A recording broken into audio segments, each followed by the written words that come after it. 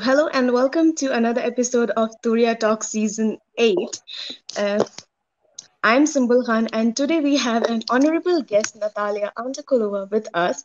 She's not just a true art historian and a gallerist, but also a great mother and inspirational woman. And as we say, a true art historian is not the one who is just inspired, but the one who inspires others. With that note, a warm welcome to our guest. Hello. Thank you so much for inviting me, and I hope we will get some knowledge about art collecting. Okay. And Natalia is the founder and owner of Andakulova Gallery. She was born and raised in Uzbekistan. Art is her passion. She established the Andakulova Gallery in Dubai way back in 2012.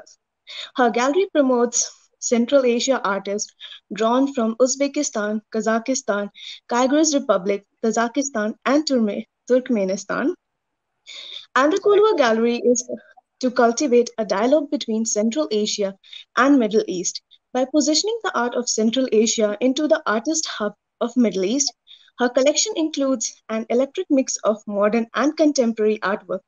For the past 9 years, she has joined around 40 exhibitions and participated in numerous arts events inside and outside UAE. Right. Let's begin the question and answer round with you and small interview. With Okay, pleasure. yeah, sure. Tell us more about you and your journey of changing your passion into your career, and how do you manage your personal and professional time and life as well? My journey is quite interesting. My first degree it's math and physics, and I have a master degree in IT.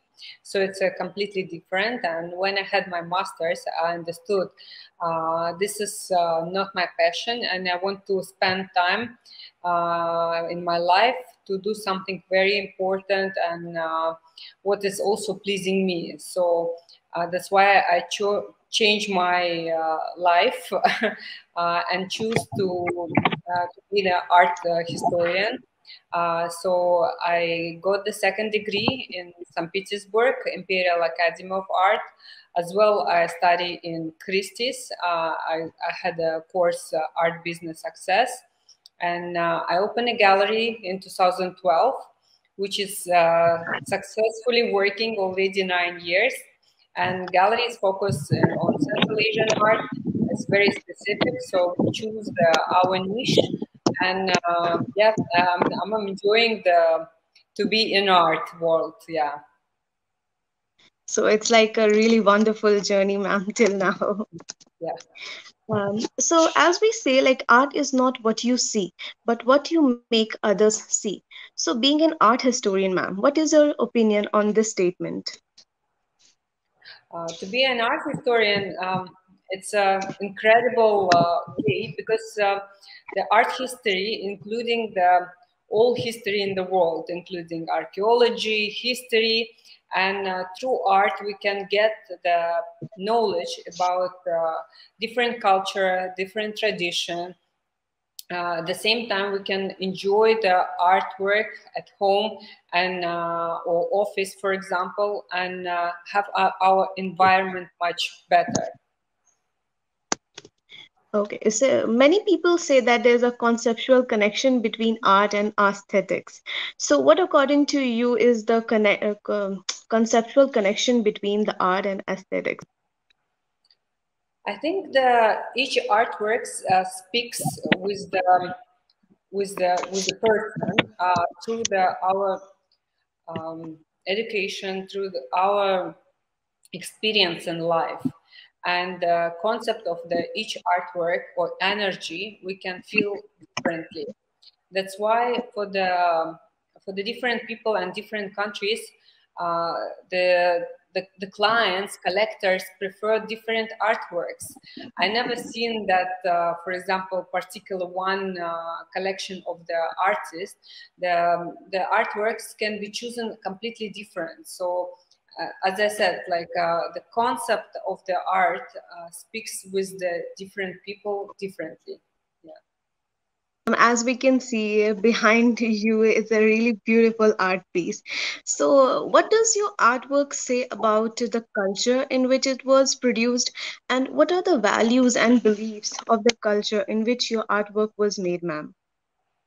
Behind me, this is artwork by Bahadur Jalal. I can show you, which calls double spiral, and it's about the duality, and also, you know, in Feng Shui, it's yin and yang, the energy of woman and man, and a lot of symbols because Bahadur Jalal, one of the most renowned artists in Uzbekistan, people call him the living legend.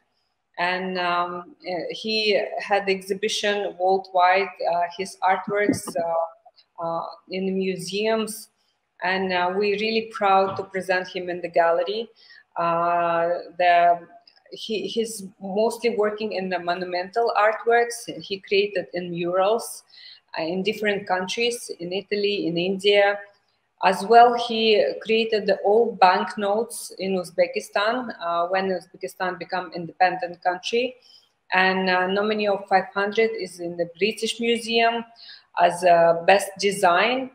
So, and the value of Bahadur Jalal artworks that start from the 5,000 up to 30,000. So, particular this piece is $9,500, which is quite fair price for the such a great artist, I can say. Yeah. So, ma'am, for our viewers, is there any piece of advice for the budding art historians or the gallerist? And what are the things we should consider, ma'am, while buying an art piece? The things that we should keep in our mind. The first of all, when you plan to start your art collection, this it's very important to get your like a due diligence, I can say, or to make your research about the artist what you're purchasing, or to think about the concept about all collection. And when I say art collection, many people think that it's 100 pieces of the artworks, but it can be through the life 10 or 15 pieces, which carry the important idea or somehow connected to you. So you can buy 1 or 2 pieces per year or per 2 years, and but before that you need to make the research of the artist, where exactly he was exhibited during his life. Uh, if he attended any art fairs or biennales.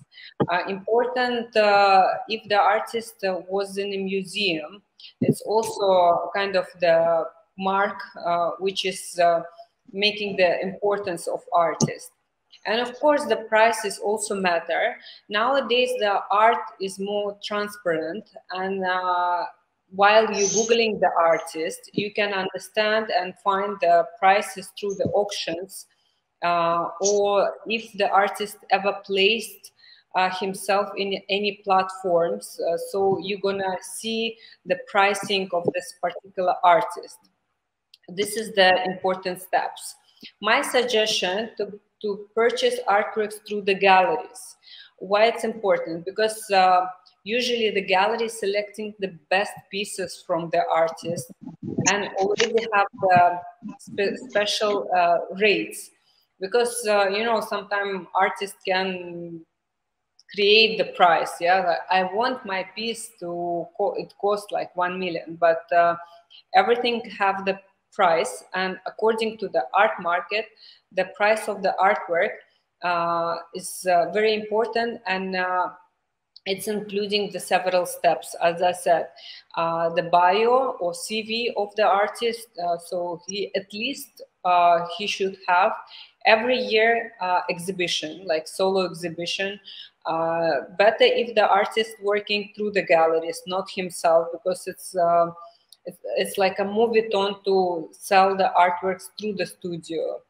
So we're living in the time when the specialist is very important. For example, if it's art world, the art specialist can suggest you what to buy and how much it might cost. Because if you need to create website, you will go to the website specialist. In the art is also, it's important to check with the art historian, because in the artwork this is important, the composition, colors, hues, and also the provenance. And also in collecting, I would suggest to buy the living artist, because it's important, because you are supporting the artist through his career. Also, you can check uh, the way how the art is growing, where he's exhibiting, and you can always ask him, for example, if you have particular artworks, what was about, or like you can make sure that this is real artworks, it's not fake. So it's many benefits if the artist is living. Okay, that's a great piece of knowledge for us, ma'am. Uh, so, so I would like to ask you, ma'am, that what are your opinion about the digital era right now in which we are living, like the marketing and the digital marketing? Does it have any contribution to the economy or to the art world? Of course, for the last, I could say 30 years, the art is changing towards the digital, because before that it was video art, like you know, the artist Bill Viola. He was one of the first video artists, and at the beginning people didn't understand how to collect the video art. But nowadays, there is a specific line in art, which calls video art, also digital, it can be animation. Now we enter the new world, it's called NFT, non-tangible token, and it's also taking the big part in art world. And everybody wants to, who knows the cryptocurrency, want to buy some artworks. And now we're also having exhibition together with the Moral Collective. We represent Bahadur Jalal, the artist who, like behind me. We create the animated NFT, the NFT artworks, which you can find in our virtual tour. We having on our website the virtual tour, which is also important. And due the situation of the pandemic, the COVID situation, also a lot of art galleries went to the virtual galleries. So it doesn't matter where are you located, you can visit the gallery, you can see the pieces, you can zoom the artworks, or like you can visit the museum nowadays. So I think it's very important. And as well, there is new reality which calls augmentum reality. It's additional reality when, for example, you go to the museum and you can place your laptop or computer and you can see in front of you some additional reality, like some objects, which is also very interesting. And we have to accept that new virtual reality, augmentum reality, NFT is more and more involved in our life. And I think it's an interesting way, and we're moving towards this direction, because even like 3 months back, it was on NFT sold the building for $500,000, which is existing only in virtual reality. So, and as well, the Christie's sold the one of the most expensive NFT artworks. So in 2 words, I will explain how the NFT is working. NFT, it's a JPEG format file which you can buy, and you can show in some lid or screen or your personal computer, but you cannot print it out. So literally you purchasing JPEG format file. So this is the non-refundable token, which you can resell with some profit, but you cannot print it out. Yeah. Completely agreed by your points. So, coming to the last question of this session, what are your opinions about Turiya Communications and Turiya Talks?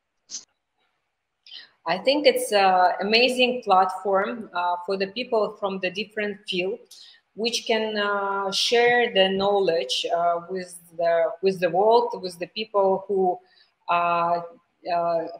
can see the YouTube. And I think it's incredible that nowadays we can be connected to get an idea about different subjects through Turiya Talk, and I'm very thankful to be part of it. So I'm really pleased. Thank you so much. And on that point, we will bring this beautiful and informative session to a close. This episode with Natalia has been very knowledgeable and insightful. I hope every viewer enjoyed today's show. Thank you so much for finding time to come and join us for this session. Till then, stay safe and healthy, and don't forget to subscribe and like and share to Turiya Talks. Thank you, ma'am. Thank you.